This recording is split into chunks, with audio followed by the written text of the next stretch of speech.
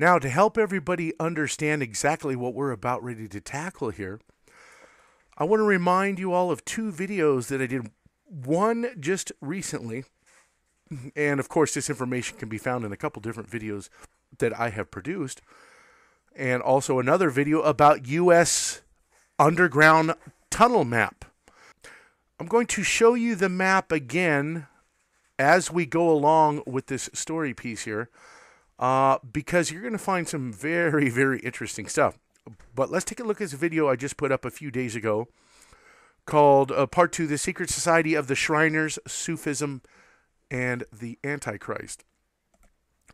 Now, as I showed in the beginning of this video, that this is the stellar relief of the god Shamash, who I have proved in this video unequivocally that the god Shamash was none other than the god Saturn, Enki, Ra, El, all of those, right? And this is the wheel disc right here. And as you can see, he is a giant. Now, if he is indeed Ra, like I am claiming, and you have also some other deities in the Egyptian pantheon, such as Thoth, the Atlantean. Well, that would make every single one of them Atlanteans. Wouldn't that be correct? Wouldn't that make Poseidon, because he is in the Greek pantheon, and Ra would be none other than Kronos? Then, of course, Poseidon, he was the main king of Atlantis. So that makes them all Atlanteans. Are, in fact, these Atlantean gods, are they giants? Well, according to this depiction right here, as you can see, with these little people right here, and he is depicted as a big, tall being with this disc right here, let us take a look at where we also see this disc once again. Then we're going to take a look at some other place that we see this disc as well. Completely different. Here is the Wheel of Shamash superimposed over the Vatican, the circle, the wheel that's right there in the Vatican. So there you have it. You have the Wheel of Shamash, Enki, Ra, El, and it is superimposed over the Vatican right there. And you can see that it is a perfect match, right? Okay. So let's keep that in mind as we travel along here in this video. Now, hey everybody, before we get started, in this video that I did right here, what I want you to notice here is this U.S. underground tunnel system, right? And I don't want anybody to get the misconception that this has to do with the United States government creating them. We have found tunneling systems under the mountains of Romania, under Turkey, leading as far as into Europe, all the way through Europe. So who exactly created all of these tunnel systems, right? Normal, average human beings? Doesn't appear to be the case, does it? Well, this map, which purports to be from 1978, and as you can see, some of the diagrams that are here on the top of the map, you can see the serpent mound. And when one looks at the serpent mound, one cannot help but think that, well, they had to have been created by a race of giants. And what further lends credence to that belief is all of the giant mounds and giant skulls, giant skeletons that have been found over the years, yet somehow have been sent to the Smithsonian and have mysteriously disappeared. Now, there have been story after story after story all throughout old newspapers where they've uncovered these skeletons or the skulls, and somehow they've disappeared over time. How is it that the Smithsonian or other branches of these academia or museums or whatever, what makes this specific artifacts prone to disappearing? Is there something about the giants that they don't want you to know? If the story be true of Bosiga, Romania, and the caves there, how the United States and the Vatican put pressure on Romania not to release the information when it came to their tunnel systems, one could get the idea that the United States is complicit in suppressing the information as it comes to our very own United States, right? And I think that we might have some evidence of this that we have uncovered that help give us an idea of what is really going on, especially when it comes to the Freemasons.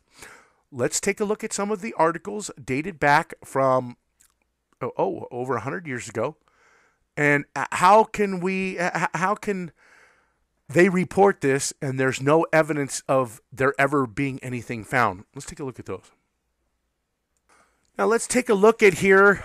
And what makes this interesting is actually when it comes to mining, right? Because that's what we're talking about, these public lands, and that's what we're talking about with Oregon, right? And all of these other places. It's about mining. Remember the Sugar Pine Mine? Is there something that had to do with the gold, or did it have something to do with something that they didn't want them to find?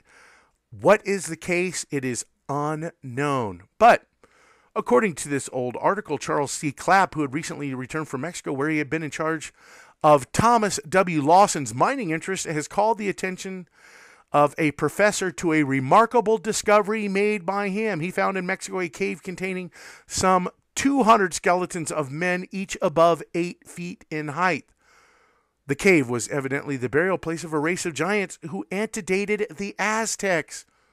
Mr. Clapp arranged the bones of one of these skeletons and found the total length to be 8 feet 11 inches.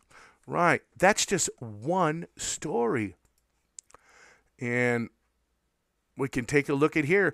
Prehistoric giants taken from mounds. Washington County graves yield remains of race of 10,000 years ago. 49 skeletons found. Archaeologists amazed at excellent condition of teeth.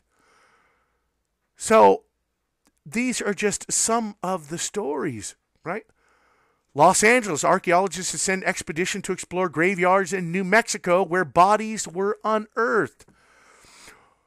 Owing to the discovery of remains of a race of giants in Guadalupe, New Mexico, antiquarians and archaeologists are preparing an expedition further to explore that region.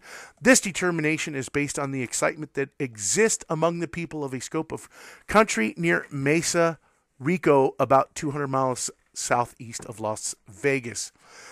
So as you can see with all of these old news reports, were people faking these just like UFO stories? Or were they actually finding them? And there have been even these news stories where they were showing the evidence. Yet somebody was swooping up on all of these artifacts and taking them never to be seen again. Can anybody figure out a reason why? Well, considering that I just showed you that the stellar relief back from, we're talking about the Sumerians and the Babylonians with Shamash, Enki, Ra, El, that it would seem that this is all about giants, right? That there's something about these giants that are very, very special. So that's what we want to take a look at. I just wanted to show you some of these articles that date back. 3 skeletons of olden giants are discovered. Waimea, Hawaii, right? Now, take a look closely at the wheel once again right here, and you'll be able to see that this is the exact emblem that is right here on the floor of the Bend, Oregon Masonic Lodge, right here. As you can see it, of course, it has this pedestal or whatever it is right over the top of it, but that is indeed the exact same design, same points right there, and it also sits right there in the Vatican. So I have to think that there could be some legitimacy behind the story of Romania and the Basagi Mountains, where they were pressured by the United States and the Vatican not to release the information about what they found in the mountains there. Research it. I'm not going to go into all of the Romanian mountains only because I cannot verify the information. There seems to be a lot of speculation one way or the other. Not so much that they're fake, but I can't find any Romanian sources that actually present the information. It just appears to be a lot of alternative or secondhand sources here in the United States. So, now that we can see that we've already showed that Shamash Enki is quite possibly an Atlantean giant, and that also this emblem right here is associated with the Freemasons, or they venerate it somehow. We see that this same design is venerated in the Vatican. Is there something that has to do with giants and the Freemasons whatsoever in the United States when it comes to giants? Well, because the reason why I say this is because, again, there have been allegedly giants discovered all throughout the United States, and yet it seems that these places like Smithsonian and other museums have taken possession of these artifacts, specimens, and they have completely disappeared. But why? Let's take a look at Harney County, and let's take a look at something there, and it will lead us into some other great information regarding the United States. In 1908, this particular wildlife refuge, the Malheur Wildlife Refuge, was made exactly that exactly by Teddy Roosevelt. Teddy Roosevelt made this a wildlife refuge, and the thing is that no one can seem to understand why it was created into a wildlife refuge when, from all of the appearances, it did have no wildlife visiting it. The wildlife would actually visit or surrounding locations and stuff like that, but not particularly here. So why exactly was this turned into a wildlife refuge? And does it have something to do with something that's very, very close by? Now, there is a cave that is right attached on private property to the back end of the wildlife refuge area that belongs to the Freemasons. Now, that is what's going to get to be interesting, is when we look at all of the different wildlife refuges and national parks across the United States and see how, well, they have some kind of strange attachment to caves and to strange Indian stories about, well, portals or entrances into the inner earth. So as you can see right here, this is the Malheur National Wildlife Refuge, right? You can see that we've already covered this before. If you look right here, you can see, of course, the main road going across the front of the refuge right here, right? Well, if we take a look at this back road right here coming off the back side of the buildings, and you could see it takes you right down here, right? And take a look, and let's watch as the road goes across this way, right? And it will lead you up over here and take you to the direction of, if we can find it, right here. Here is this cave that sits right back over here. And let's take a look at the Malheur Cave. Let's get a little closer here. Just to show you, this is indeed, I put the piece right here. Malheur Cave. Malheur Cave, right? Let's take a look at this Malheur Cave here. And it's got some very, very interesting history behind it. Let's take a look at some of the history of Theodore Roosevelt, the gentleman who was involved in creating, in the high double-digit numbers of wildlife refuges and national parks. Brother Theodore Roosevelt of the Freemasons was involved in ensuring that a lot of these were accomplished.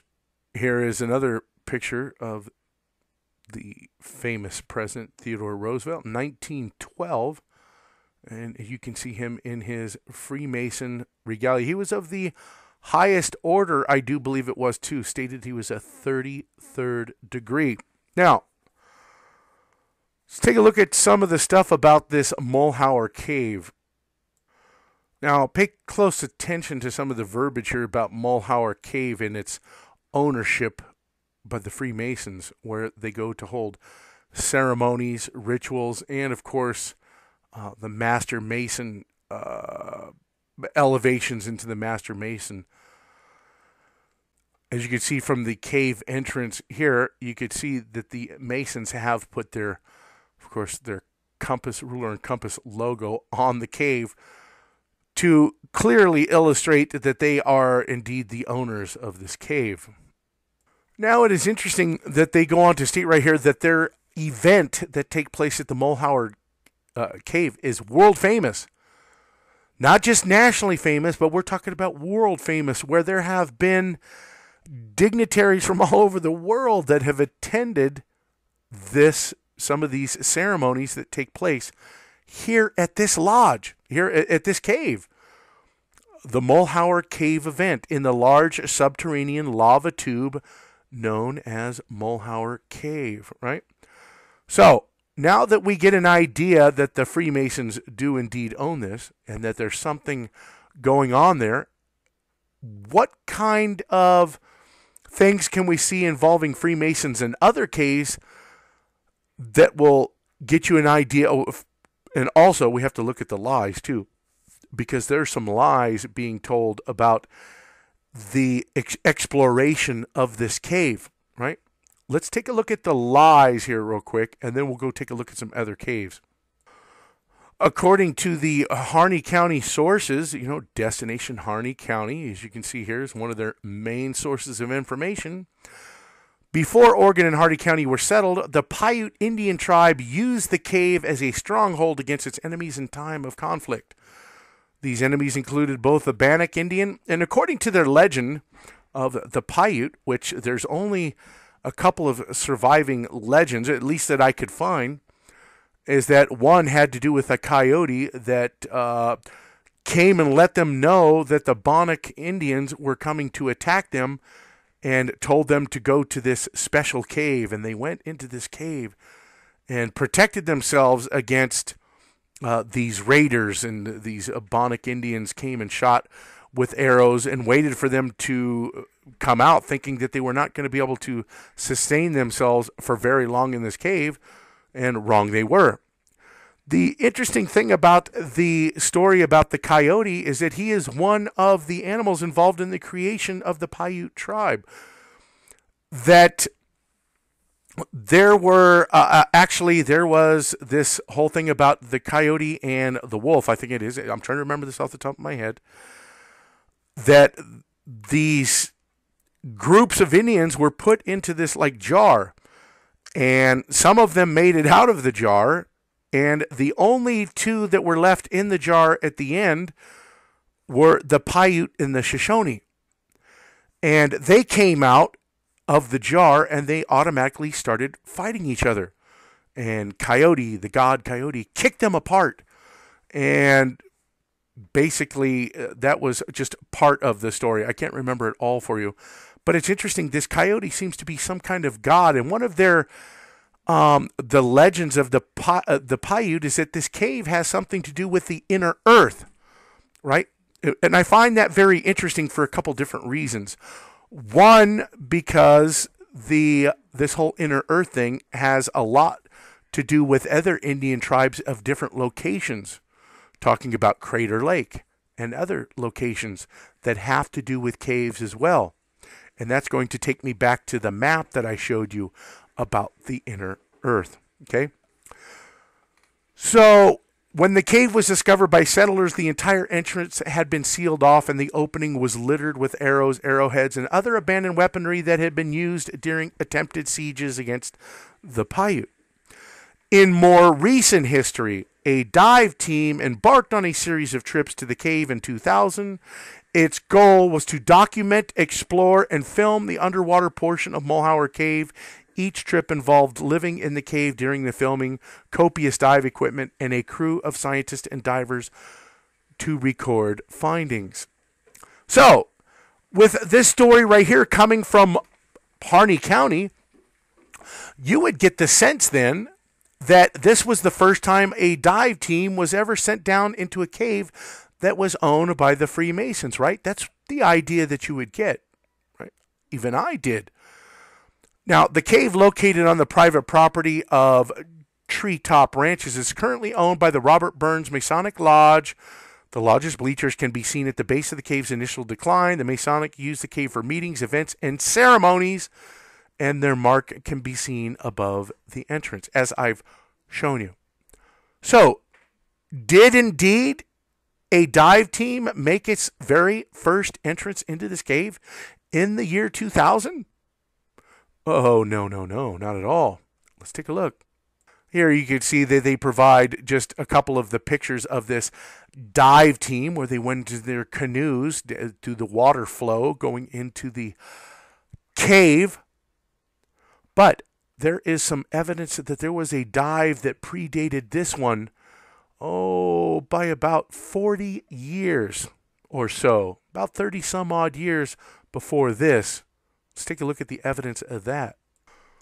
You know, with Indian legends, the information is handed down from, like chief, braves, they hand down the information all the way down the line, and it keeps the legends alive as they're handed down. Well, that's what we find ourselves in with right here, with the information about the divers that predate the story that we're being told about the year 2000. Now, when all of this was going on regarding everything in Harney County, I was contacted by somebody who happened to be the son of one of the divers. I'm not going to get into which one is his name. He wants to remain absolutely anonymous with this information. Personally, we too found the open maw of Malheur Cave a fascinating sight. Once we discovered its location, the opening evidently collapsed portion of the roof of a lava tube lay almost on the surface in a shallow draw. As you can see right here, the intrepid divers who explored the depths of the cave, and here are their names right here. This is just a couple of them, right? So as you can see right here, there were divers. This was back in the 1960s. Back in the 1960s, right? So what is the information that was shared with me regarding these divers, right? Let's take a look at some of the other, as you can see right here from the book, here is the cave right here with their Freemason emblem right there. A close look at the mouth of Malheur Cave, right? So this information has been suppressed. But why? If it's already in a book, how come you cannot find anything online about these divers' names? About the dive itself? As you can see here, here are the pictures of the divers right here as they stand in the mouth of the cave, right? So what is so important about this particular dive? Well, it just so happens that these divers had went and discovered quite a few interesting artifacts. Now, what exactly the artifacts are, well, that remains undisclosed. The fact is that the father and the other gentleman who had went in there, they lost their jobs. I do believe this person stated the very next day. The items that were recovered in these artifacts as they went in there diving were confiscated by the Freemasons, never to be seen again. Now, it was alluded to in the conversation that I had with this person that they were of some kind of giant in nature. And that's what makes this cave so special, right? So, I know that we're working off of, what he told me. Is it true? Is it not true? All I can tell you is that, as you can see from the article right there in Harney County, they have suppressed the information that there was a dive that even took place back in the 1960s. But why? Because there was indeed a discovery made back then in the 1960s as they dove deep in there. And it was actually even stated that the length that they're telling you is absolutely incorrect. This underground cave went on forever and a day, and would appear the way that they're talking went on much farther than the 3,000 feet that they're claiming in their story. But that's just it's just a family legend, right? But the evidence is clear that even through this book right here, that you can find that there was indeed a dive that took place in the 1960s. The cave is owned by the Freemasons. Let us take a look at some very other interesting things that comes with Teddy Roosevelt, national parks, wildlife refuges, and the other stories that have to do with these entrances into the inner earth, right? If I can find my thing here. I almost forgot one picture right here. As you can see, one of the divers in the cave. And divers invade the watery recesses of the inner cave. Right there. Let's take a look at some of the evidence of Freemasons using caves for some purpose, whether it be initiation for master masons or whatever the case may be. But there was one piece right here. The signature is faintly carved in a back room, G. Washington, 1748. There's no doubt about its authenticity, although the signature was noted as early as 1833, and two similar signatures appear in other Virginia caves. Tradition has it that the large three-room cave was the first Masonic meeting place west of the Blue Ridge. Sarah Winnemucca, she had wrote a book about a kind of a war that took place between her tribe, the Paiute, and a race of barbarians, a red-headed small tribe that liked to eat people. They would attack the Paiute and capture them and then eat them. Well, the Paiutes captured them in their cave, and they lit a bunch of wood on fire trying to get them to change their ways, give up, change your ways, or that they would die.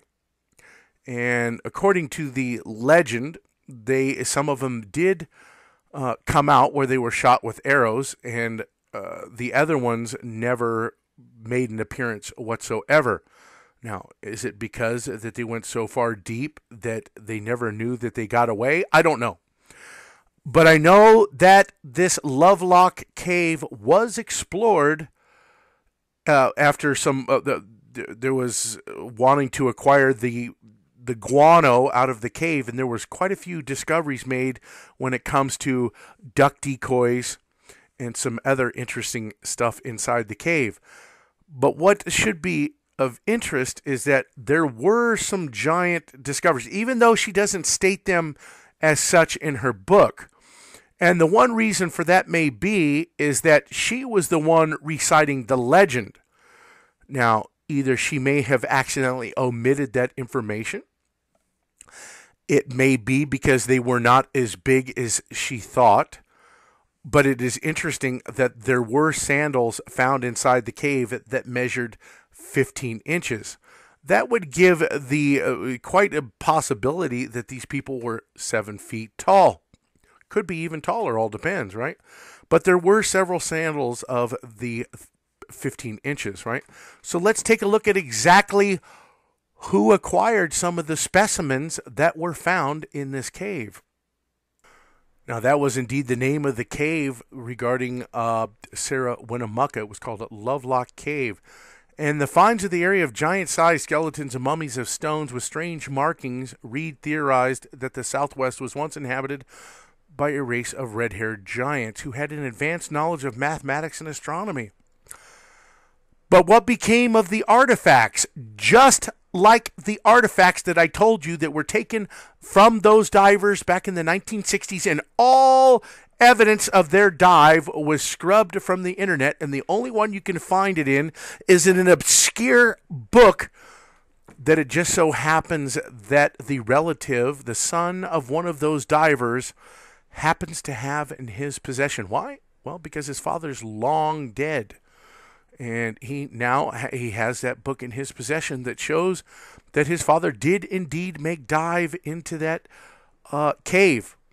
And I just showed you that they didn't have any evidence of that in the Harney County itself. All they just showed you was 2000 was the latest dive, right? Or the earliest dive.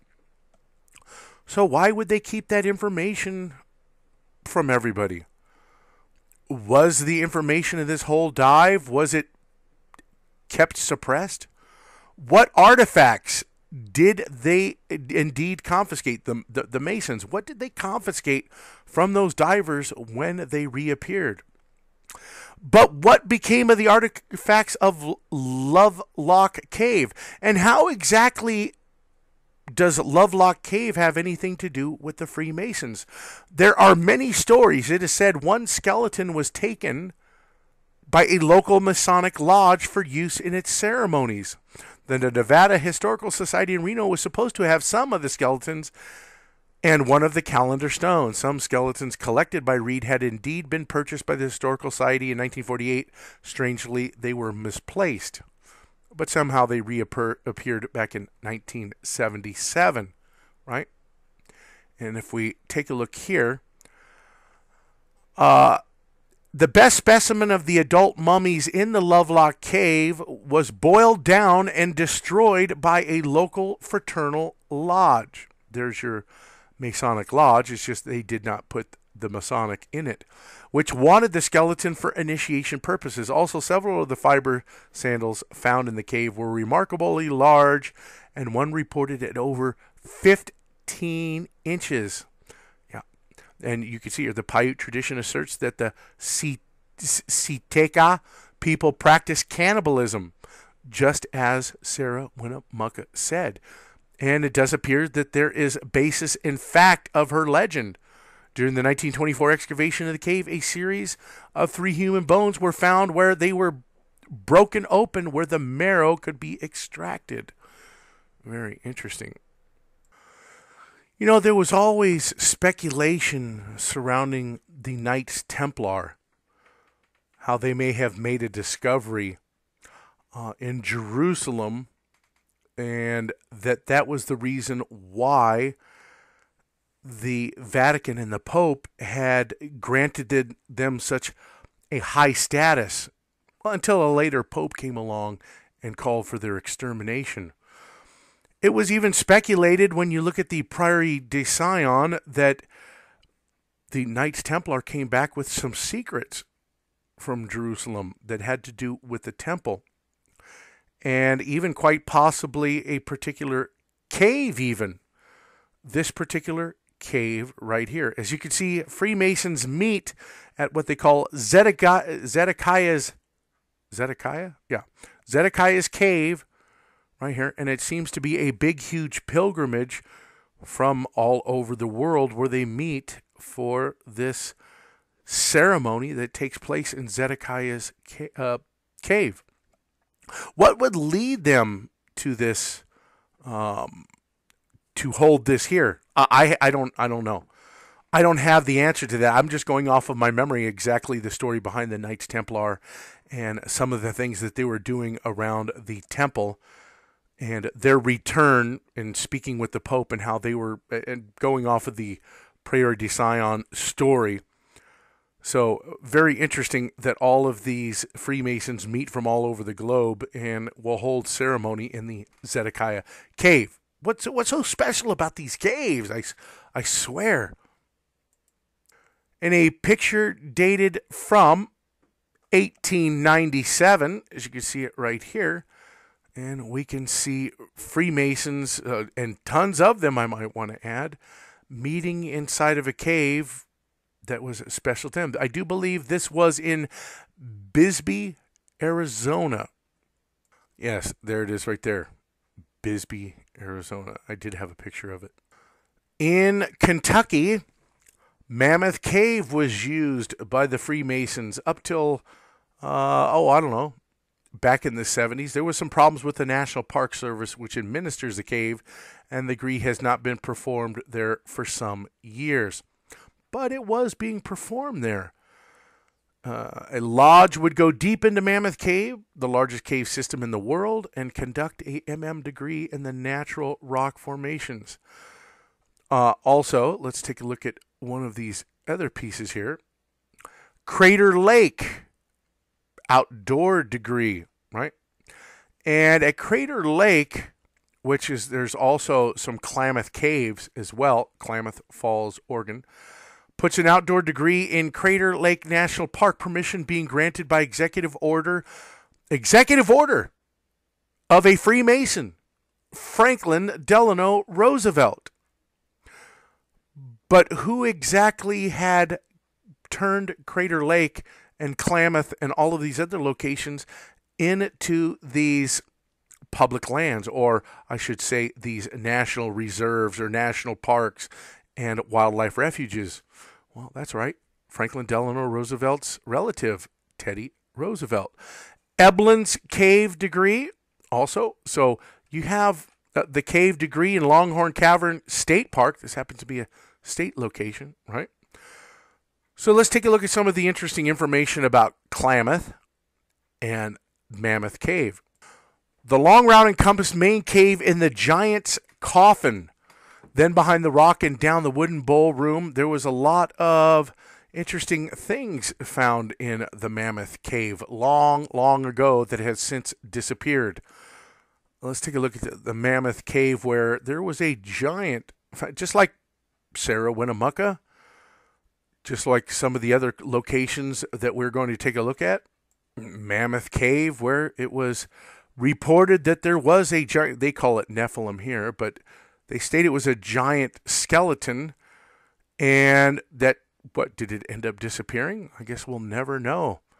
As soon as you turn these things over to Smithsonian or any of these other groups, they turn up missing quite fast. When it comes to the Mammoth Caves, there were what they called cave wars way back in the early 1900s, late 1800s, where what it was found out is that there were caves on different pieces of property that actually took you into the exact same locations.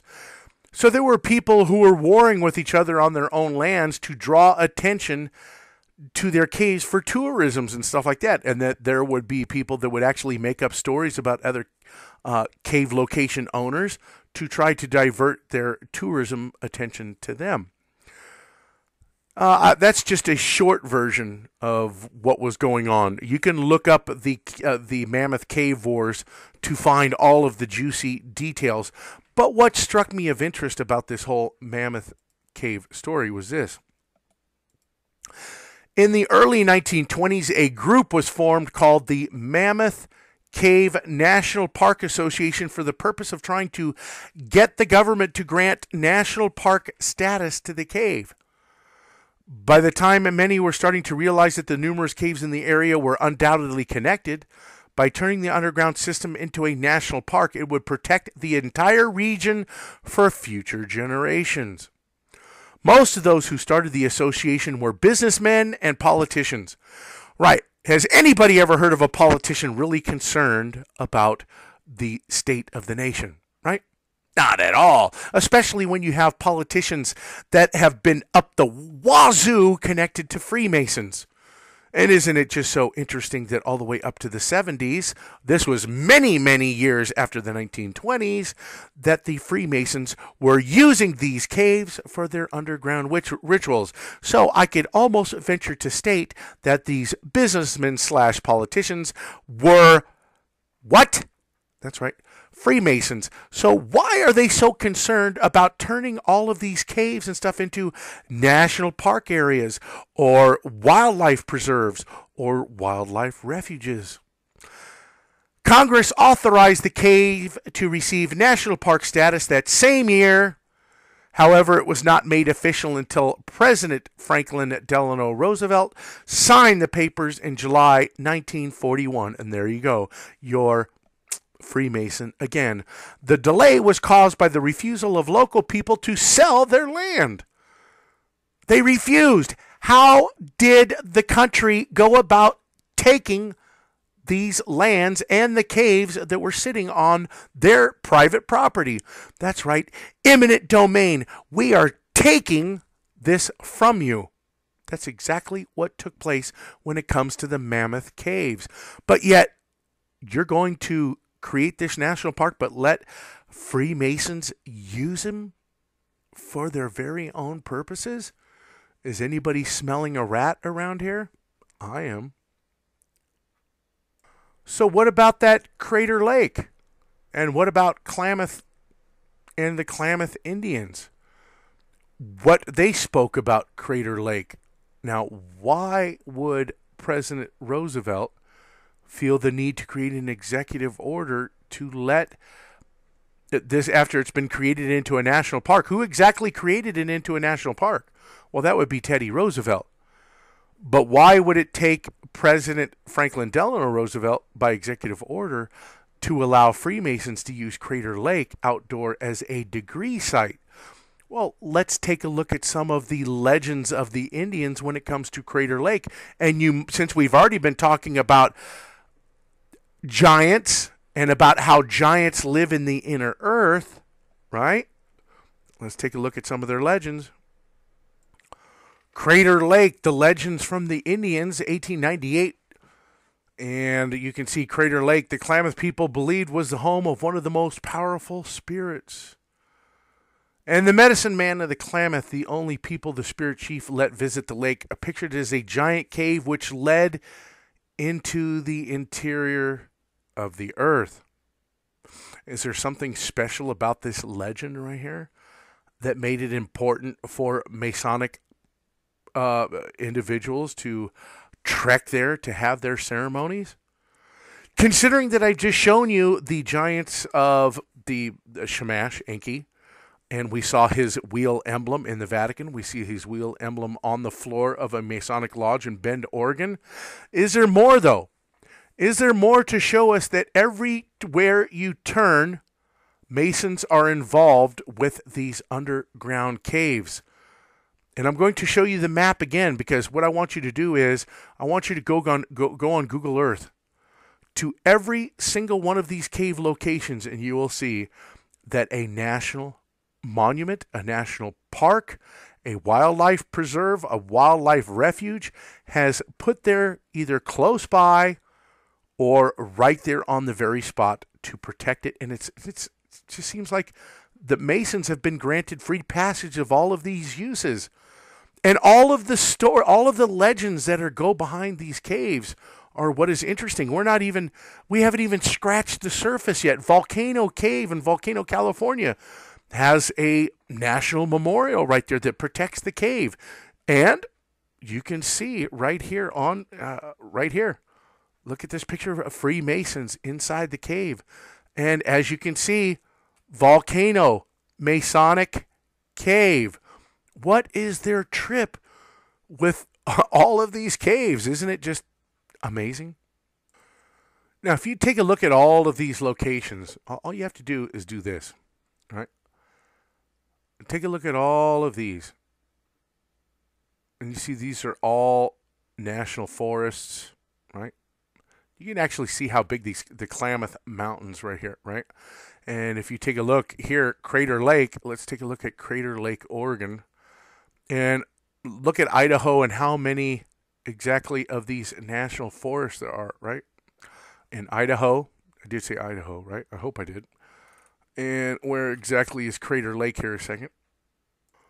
Now, as you can see, all of the Crater Lake National Park, right? And so they have definitely turned this into a what's called. But what I want you to take a look at here, I'll just leave you guys with this, right? And I do believe I showed you over here already. Oh, before I show you the map and the rest of the Google Earth about these very interesting spots here. Theodore Roosevelt had single-handedly created approximately, if I want to remember correctly, I can't find the exact passage where I had it. I'm going off a lot of this. When I do this stuff, this all has to do with me doing a lot of reading. A lot of reading. You guys wonder exactly how long it actually takes to do all this kind of work and, collect all these pictures and read all the material. And, this is just some of the stuff here, right? I'm not even going to use all the material. It'll make the whole video go on entirely too long. But as you can see, Klamath, the lower Klamath Lake, is the first national wildlife refuge for waterfowl. 20 years later, Tule Lake joined the refuge system when President Calvin Coolidge authorized the protection of 37,000 acres in what was Tule Lake. What is interesting is that with all of this saving of the lands, the wetlands, everything, they haven't done a very good job of the upkeep on these lands. So why are the heck are you taking lands from people and states when you can't even manage them correctly? The wetlands have been undermined by a century of mismanagement and abuse. The U.S. Bureau of Water, discharging from Reclamation's massive Klamath irrigation project, paved the way for extensive agricultural development that destroyed thousands of acres of wetland and drained much of what was Lower Klamath and Tule Lakes. Oh, drained much of, huh? Well, that's pretty interesting. I wonder if that had to do with what I was saying before about water disappearing. Yeah, wonder where that may be going. Yellowstone National Park. Cornelius Hedges had an outstanding Masonic career. Master of Helena Lodge. He was active in the York Rite and served as Grand Secretary of Montana. Brother Hedges was an attorney. He is best remembered, however, for being a part of the first expedition to Yellowstone and for suggesting the U.S. make Yellowstone a national park. Yeah. Okay. So let's go back and take a look at that map again, back from what it's being claimed that it was from 1978, and it's believed that the Snake Mound or the Serpent Mound here in the United States is related somehow to the giants. We've already seen the legends of the Indians, right? What about the Native American story of the ant people, how the first world was destroyed, and the Hopi legend is that they were taken down underground and saved by the ant people. But ant doesn't necessarily mean that they were small. No, it means that they were people who lived in the inner earth. And according to the Hopi legend, they were saved by the ant people. That's right. Their homes were just like the people's homes on the earth's surface, being destroyed. As above, so below, perhaps. There were rooms to live in and rooms where they stored their food, just like Darren Kuyu. This is one of the Hopi legends. So are all of these legends of these Indians based on some kind of fact?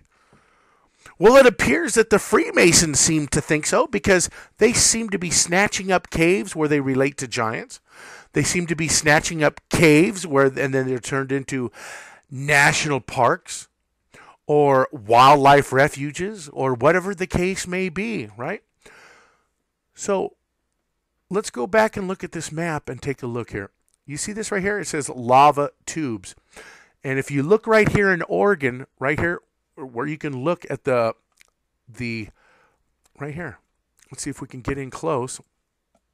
And you see right here the cave? There's the cave right there, right? It seems strange that right here in Oregon, you can see the cave marked right here in this tunnel line, right?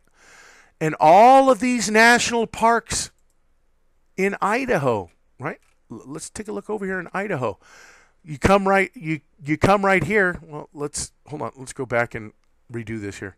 Here are right along this line here. You can see Crater Lake, right? Right along here. Let's take a look here. Crater Lake's right over here, right? And you can see the cave over here. Let's get I wish I could superimpose it over it, but as you can see, it's exactly right. And look at all of these different, right here, Klamath, right? And I was showing you here the Klamath Caves and volcano. We'll take a look at Volcano Cave too. Here's the Klamath Mountains where the Klamath Caves and stuff, right? Here. And over here, how about where the Masons were holding their little volcano cave where I showed you that? Let's take a look at that. You can check them all out for yourself right here. Volcano, California, right? And you can see right here, there's the little dots right here, and it tells you right here, main tunnel site. What is this whole map about? USA Inner Earth Access Map, and I bet you it has to do with, that's right, giants. That's what would lead me to believe. If you look at all of the stories about the giants' discoveries, about entrances where giant bones have been found, you will find every point on this map documented. Lava tube right here, right? And here is a lava tube right there. Is this exactly the cave of Harney County? I would almost venture to say that it is. And here you have, of course, your Crater Lake. And this right here, main tunnel site. Is there a tunnel site right there in the Klamath Park? And is that why it was created into a national park? We'll never know because we don't know exactly who created this map. But we do know that a lot of these spots on here, almost all of these spots fit right into where a national park has been created. So remember, these are Freemasons who created these national parks. Why? Did they know something that you don't?